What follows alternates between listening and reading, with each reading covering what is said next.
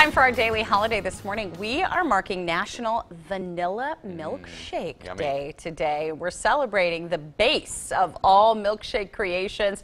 Historically, some say original milkshakes. It was made back in 1885. It was an alcoholic whiskey drink that was more similar to an eggnog back then. By 1900, the drink was made more wholesome, and it was made with ice and flavored syrups.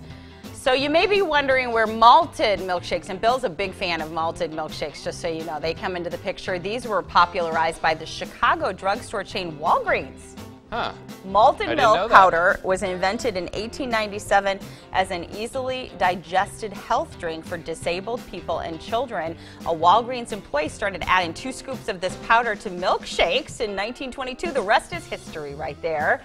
And so, you like vanilla, or when you get a milkshake, do you get chocolate or strawberry? There's not many milkshakes I don't like, but yeah, I'm all for a vanilla, especially malts. Banana malts are good. You can go to your local ice cream spot, grab a vanilla milkshake to celebrate this sweet summer treat. You realize I used to work at Baskin-Robbins. Oh no! We took bets on how long it would take for him to bring this up. That I could, come up with all sorts of we've never heard this before. Put some coffee ice cream, 1 scoop of that, 1 scoop of chocolate chip, little coffee syrup, some malt powder. Holy cow! Yeah, I could make a good malt for y'all. Trust me. You done? I'm done. I'm getting hungry though. All right, we're